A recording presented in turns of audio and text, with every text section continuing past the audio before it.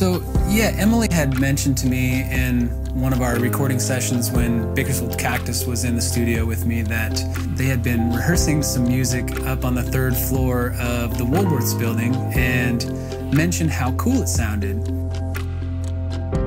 I wanted to go up and experience what the room was like ahead of time, so I met David and Emily up on the 3rd floor a couple weeks prior just to see what the room looked like and sounded like.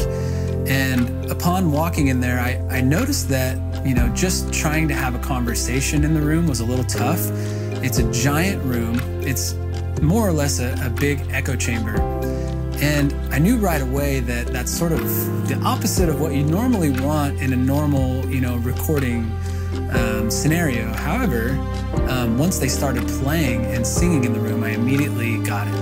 And I could hear what the room had to offer. And I just sort of also knew that we were going to have to approach this project differently. Let's keep this very simple solo, duo, trio style acts that are doing mostly acoustic performances. And sure enough, that was exactly what worked like magic.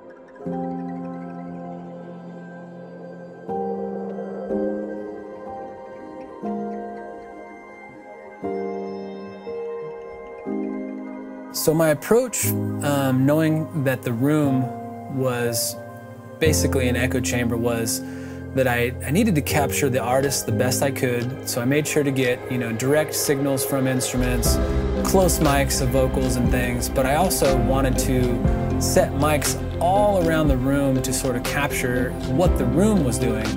And there's no really better way than to just show you. So here is a small portion of John Ranger's performance, and I'm going to start with the room mics off so you can just sort of hear the dry signal of his voice and instrument, and then I will unmute the room mics and make those live so you can understand what exactly the room is doing and why it is so unique.